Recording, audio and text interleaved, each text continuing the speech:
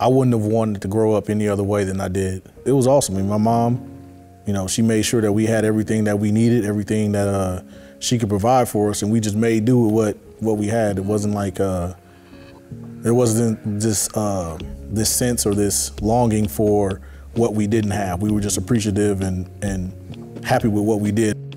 I knew I wanted more out of life than living in Milwaukee, living in the situation that I was growing up in. My grandfather did live in a predominantly white community. Being that young, hearing some of the stuff that I've heard, you know, been told, that was tough. But I guess that makes me who I am today, because I can deal with a lot of that. I don't think that it's a secret anymore of, you know, how the African American community feels. I don't think it's a secret anymore of how, you know, the white community feels. I don't think it's a secret anymore of any community. There comes a point in time where anger and frustration starts to set in, when things start to continue to repeatedly happen, especially when it's extremely blatant and on purpose. Then our forgiveness and our understanding turns again, like I said, to frustration and anger. And it almost seems like only at that point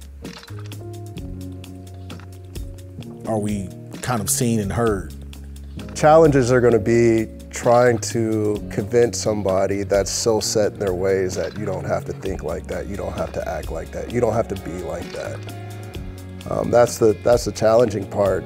And you know, like I said, it's generational, because this person taught this person, you know, and it just goes down the line. And if that's all they know, you know, it's hard to accept change. My grandfather would always tell me, you know, we're Americans. I respect you, you respect me. I respect your culture. Teach me something. I think we're on an upward trend. There's still a ton of work. Like me and you and Jojo having this conversation together, that's where it starts. It has to start somewhere. It's not going to change overnight. It's not going to be fixed overnight. It's a process, and this is absolutely the right step going forward.